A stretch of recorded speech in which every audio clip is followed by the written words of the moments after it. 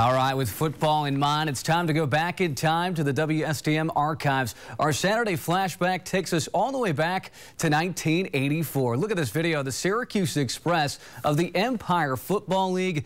The team did win a championship the following year in 1985. Many different team names have come up for Syracuse in the last 30 years, like the Shock, Storm, and today's team in the EPL, the Strong. Now, the Strong opened up tonight at Plattsburgh before coming home for their home opener versus Glove City next Saturday at Nottingham High School. This video, classic.